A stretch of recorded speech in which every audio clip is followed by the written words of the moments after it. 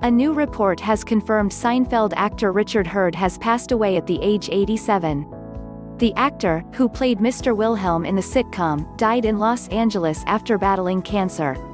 This news comes shortly after Seinfeld fans bid farewell to Jerry Stiller, the father of comedian Ben Stiller who played George Costanza's father on the beloved show. Now, fans are left to mourn the death of Hurd and relive the actor's best moments on Seinfeld all the years later. Hurd got his start in acting after seeking work in New York. Born in Boston, the actor debuted on film in the 1970s with Hercules in New York before he replaced Richard Long in All the President's Men where he played James McCord.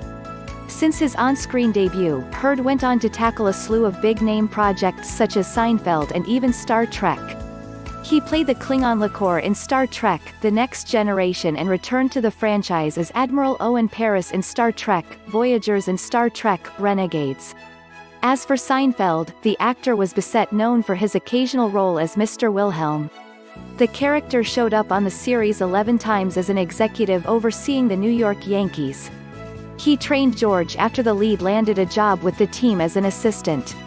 Hurd is survived by his wife Patricia Crowder Hurd, who he spent 40 years with. He also leaves behind his daughter Erica, son Rick, and stepdaughter Alicia. Our thoughts are with his loved ones at this time.